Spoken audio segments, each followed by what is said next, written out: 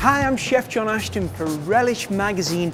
Today we're going to be talking about this beautiful tropical oblong fruit, a mango, originating from Malaysia.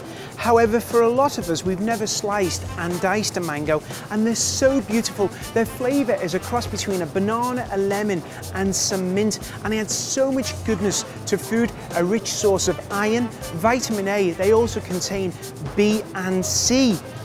Mangoes have been used in Asia for many, many years, and now here in the United States we're seeing them more and more, from mango chutneys to mango smoothies to mango puddings. But what I want to share with you today is how to slice and dice a mango.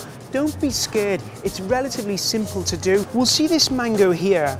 We have a green mango. They come in several different colours. What we look for with it is this oblong shape. We're looking to go down the side. It has a large nut on the inside. I have a knife and a chopping board, and what I'm going to do is just come on the inside of the mango. When we look for a mango, we look for its ripeness. We want it to be slightly supple. So what we're going to do is just slice down the nut. We're feeling with the knife, just coming along, and when we cut it open, we see this glorious gold colour. We can see here, it smells absolutely delicious. With the sharp knife, we're just going to cut down like this. Now watch how we do it. We're just taking it and cutting it. Really simple. It doesn't have to be too uniformed. We're not on an Iron Chef competition. Just cutting this along. I'm going to move my fingers slightly, just cutting through it. And look, already some of them beautiful juices are escaping. We're going to turn this around, and now we're going to cut across this side, and we're helping make this into a dice. So simple, just cutting through, going through it, not all the way through.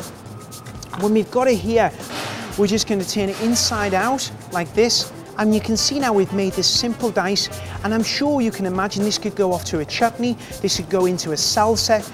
There's so many ways we can add this wonderful tropical fruit to our daily diet. I absolutely love mangoes. They're relatively inexpensive, and as I say, they come in so many varieties. If you're looking for some wonderful mango recipes, be sure to visit our site relishmag.com.